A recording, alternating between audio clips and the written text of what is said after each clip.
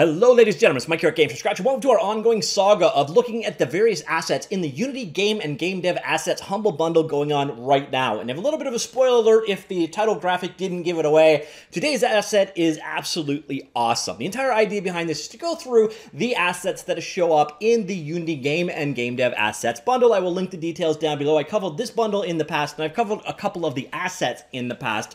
So what we are looking at today is this little unassuming one right here, called Peak. And I will tell you, of all of the bundles I have looked at, or all the assets in this bundle that I have looked at, Peak is a Peak game changer. This one is awesome, in my humble opinion. If you are using Unity, you need Peak. That's really kind of that simple, which is kind of funny because, well, we'll get to why it's funny in just a second. But today we're looking at Peak. We've already looked at UModeler. That is a asset that basically turns Unity into a Blender-like experience. You can actually edit meshes, models, textures, UVs in Blender itself. So if you want to do some quick, rapid white boxing kind of level design, or you want to do some simple 3D modeling, you can do so. The other one we looked at was Clazels. This was basically volumetrics. It gives you the ability to create clay-like objects inside of Unity. More of a toy than anything else, but definitely a cooler looking one. But today we are looking at Peak. And Peak, as I said earlier on, is awesome. And I'm going to try and convince you why Peak is awesome. But basically,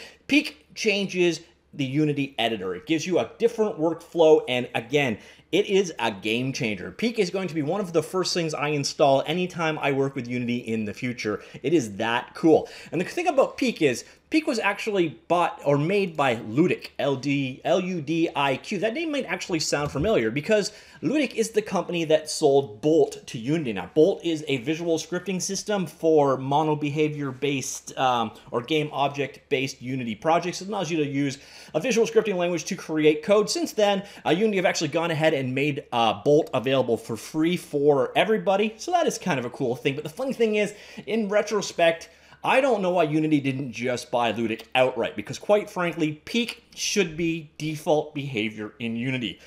Okay, so that is a heck of a lot of hype for Peak. Is it going to live up to it? Well, you decide. Basically, here we are, kind of default ERP scene here. You'll notice over here we have the hierarchy, and over here we have the inspector. And what I'm going to tell you is Peak enables you to get rid of both. So imagine using Unity, and you just need this. And that's it. Basically, your project assets, this guy right here, no more inspector, no more hierarchy. How much would that change your workflow? Because that is basically what Peak enables. So let's take a look. First off, talking about enable, let's start it. So you go here into the package manager, and then you go here into Unity register. I don't know why this really lags out the first time you come in here, so I got to wait for something. All right, here we go. My assets, and then you wait for Peak. Now, unfortunately, P is far enough along that it's going to be page 2, so we come down here, we scroll down to the bottom, and then we do a load more, like so.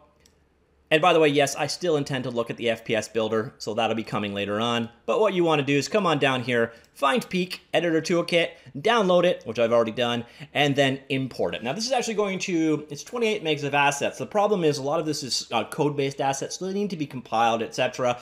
So this process is going to take, well, this part is pretty quick, but once it goes ahead, it's going to import it, it's going to fire off the compiler. Might actually only do that the first time, so it'd be interesting to see if the second time is faster. Nope, still a bit of a compilation process involved. So this does take a little bit of time, and sadly, you are going to have to do this for each project. So if you want Peak, if you've fallen in love with Peak, you're going to have to go through this process each particular time.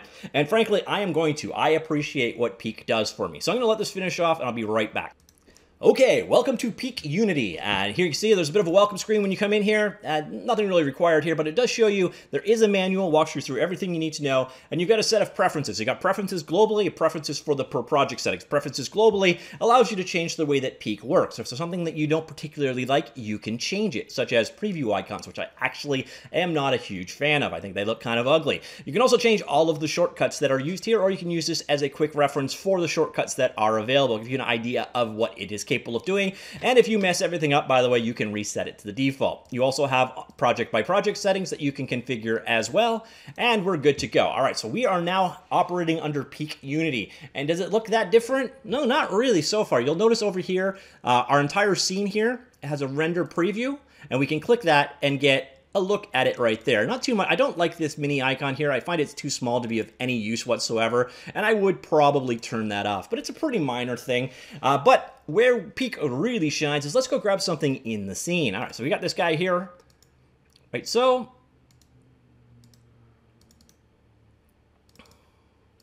okay, 1 second.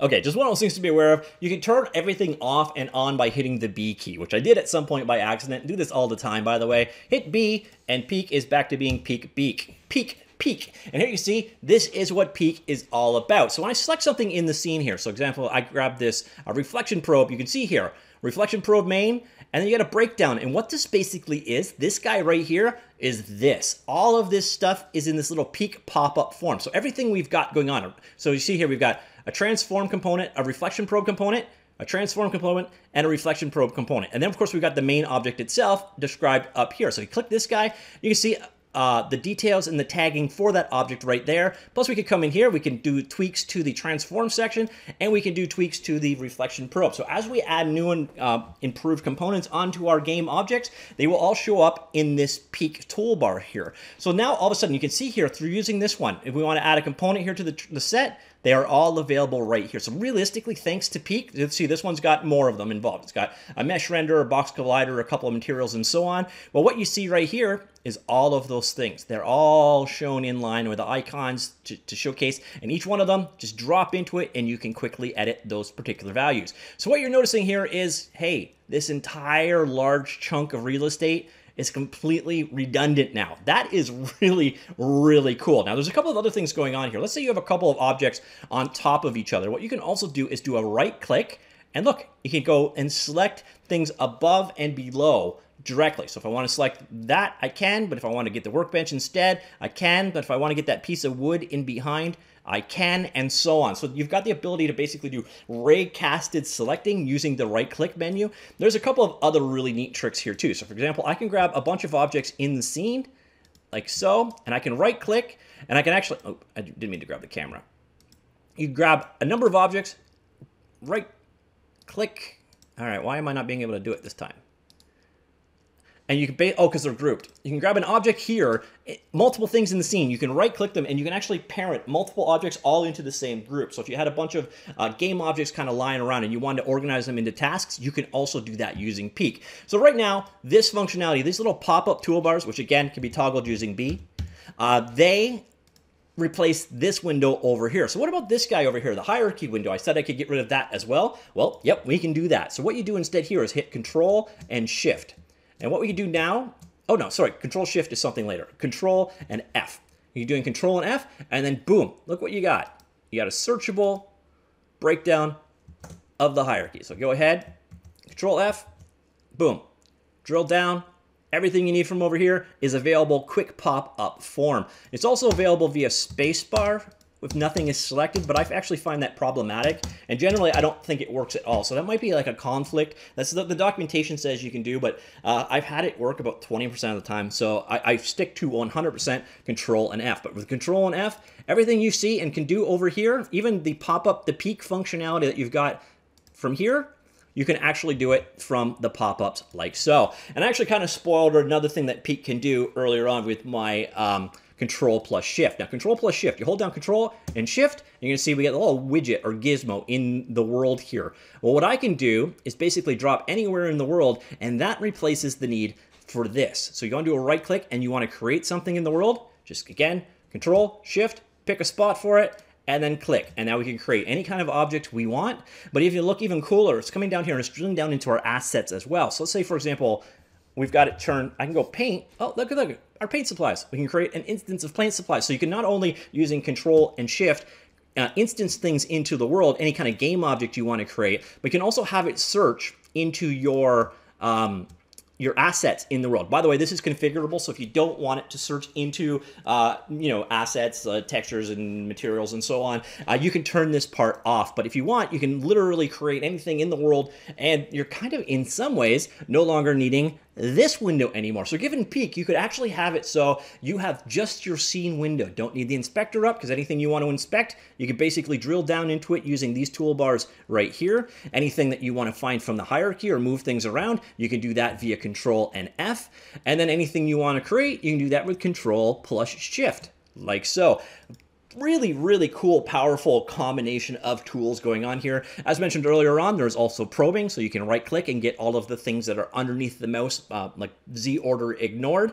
And then, yeah, that's basically 99% of it. There's one other, well, two other features you've got in here. Let's say you've got something in the scene. Let's say it's one of these guys right here. You want to go ahead and change this guy. So, oh, okay, I got this guy. Let's go find a materials pop. Well, you can actually lock it. So you can do a drag and drop and it won't change the values over here. But there's actually an even cooler way of going about this. Unfortunately, this guy out of the box, interestingly enough, has 0 references. So I'm going to go ahead, I'm going to grab this guy right here. What I'm going to do is go ahead and go and add a new script to it. So go here, oops, go to new script. All right, yeah, new behavior script, I'm fine with that. So what we're gonna do is just quickly add a reference onto this guy. So this is paint 1G bucket. All right, so I'm gonna go down, we've got our new script attached. I'm gonna have to edit that guy quickly.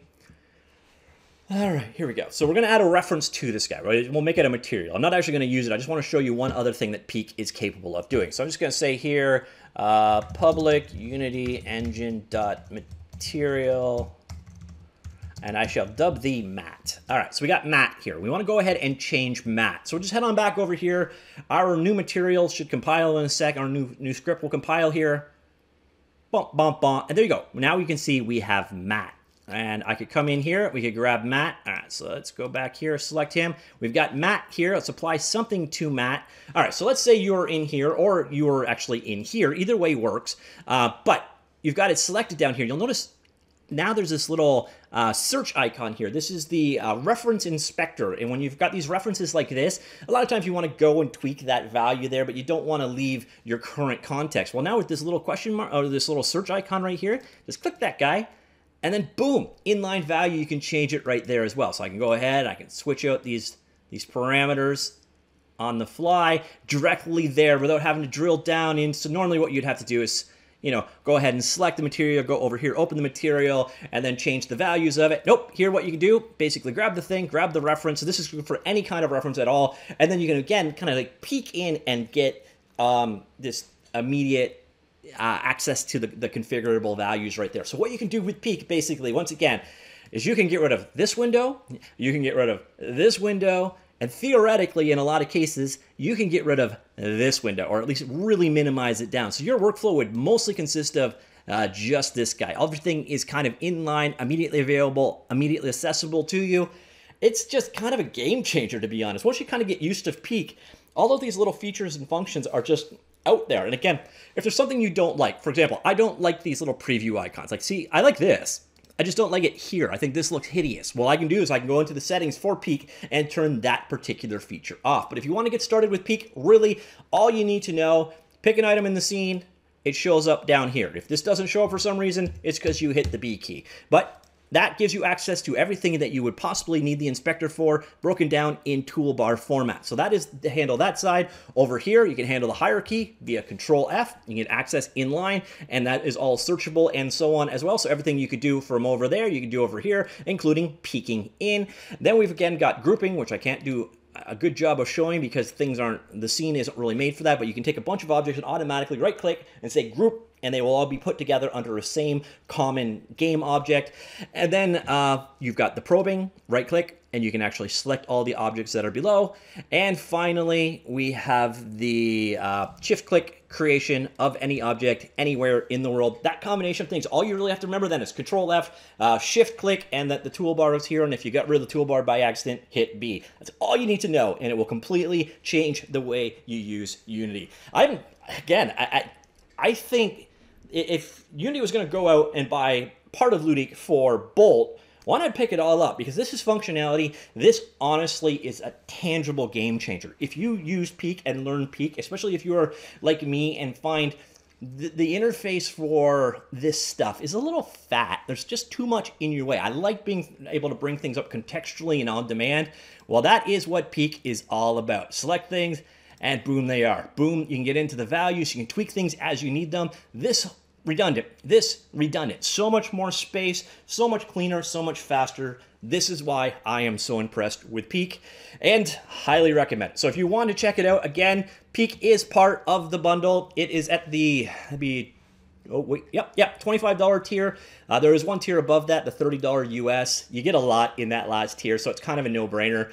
But Peak is, in my opinion, of all of the assets I looked here, it's the star of the show. Peak is kind of almost a must-have for Unity developers, in my opinion, because it just makes workflow so much nicer. And quite frankly, this UI approach, this should have been out of the box. This should be something Unity Technologies are doing, because it is so much nicer, in my humble opinion, than what Unity do today. But then again, we've all got different opinions on how a user interface should be, but Peak, they nailed it for what I like anyway. So let me know what you think. Do you like the idea of, you know, less on-screen real estate and having things pop up on demand as you need them? Also, do you find the idea of being able to pin down over here for drag and drop? That's one of the most infuriating things with working with Unity out of the box now for me. I'm happy to see that change, but I'm curious to hear what you guys think as well and what you think of Peak. Is it as awesome as I said it was? Or, nah, or are you already using Peak, and what did it do for your workflow? Let me know all these things, comments down below, and yeah, have yourself a good, I don't know, 6 more hours of weekend. See y'all later.